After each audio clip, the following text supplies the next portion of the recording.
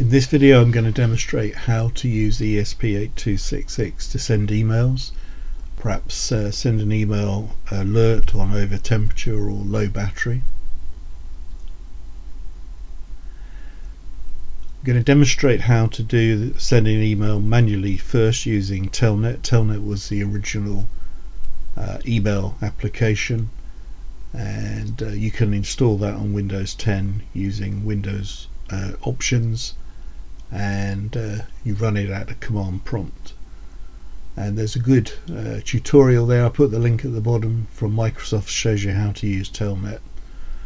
So to begin sending an email, you need to open a connection to the mail server. In this case I'm using Google's, and so use O for open.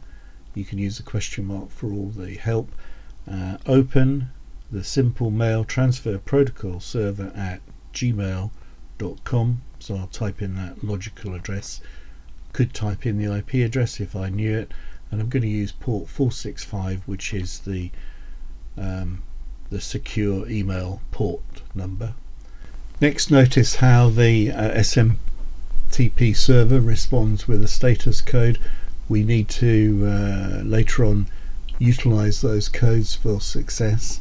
In this case it's code 220, which means it was a successful connection. So that's the bit I want to emphasize here. Next, in the sending email command sequence, I need to say hello, and the command is HELO. It's only one L. There's also, you could also say EHLO, which is a sort of an extended command sequence. So hello and your domain. So I've said hello g6ejd.dynu.com, but it could be anything actually, as long as it's a valid domain address. Now let's have a look at me trying to do this for real. So I type Telnet at the command prompt, and I'm opening the SMTP, the simple mail transfer protocol server at gmail.com. I'm going to use port 25. That will become obvious later on. There is the response. I say hello from the domain, my domain. Enter that. It responds with 250, correct. Then I have to start a transport layer security session, and ordinarily I would go on and authorize and enter the email, the username and password, but note that it timed out. So that was me trying to send an email using Telnet. To do this properly in full, this would be the full transcript. So start Telnet, type local echo so you can see the server responses, open your mail server address. So I said open smtp.gmail.com, port 465. Port 465 has a very short timeout for security, so I've used port 25 in this example. Hello, your domain address or your email address, auth login. Then it responds saying I'll enter your username and password, which has to be encoded in base 64. Then you enter mail from your email address, say who the recipient is to the recipient, the word data, then your body of your message, then a period, a full stop, then quit, and then the message is sent. And typically you'll get a response like I've shown at the bottom, 250 for success, and the item was queued for delivery. Earlier on you heard me mention that using port 465 or port 25. Port 25 is a slow, interactive, conversational process, whereas port 465 is for most servers has got a timeout set, so you cannot do it manually.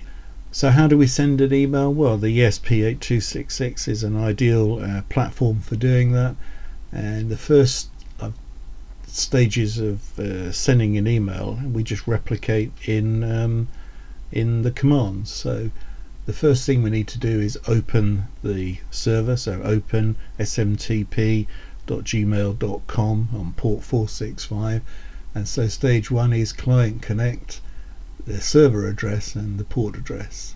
The next stage is to say hello, so hello, in my example it was g6ejd.dynu.com. Next stage is to enter authorize a login, and wait for the response back from a server that's 250 to signify it successfully received that command. Then send your login name, username, then your username and password that have to be encoded in base 64. Then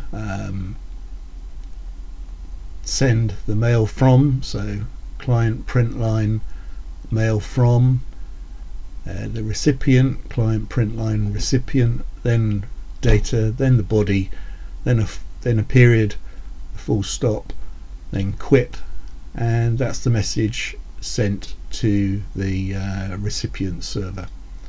So you see it's quite straightforward really to replicate the manual process of sending an email using the ESP8266. There are quite a few responses that can come back from the server, categorized as the 200, 300, 400 and 500 series, and then subdivided. You probably won't see any of those in normal operation, but at least they're listed there just for interest more than anything. I hope you found the video useful, and the code that's on GitHub you should be able to embody in your projects quite easily to be able to send an email alert or any other function actually. That's it folks.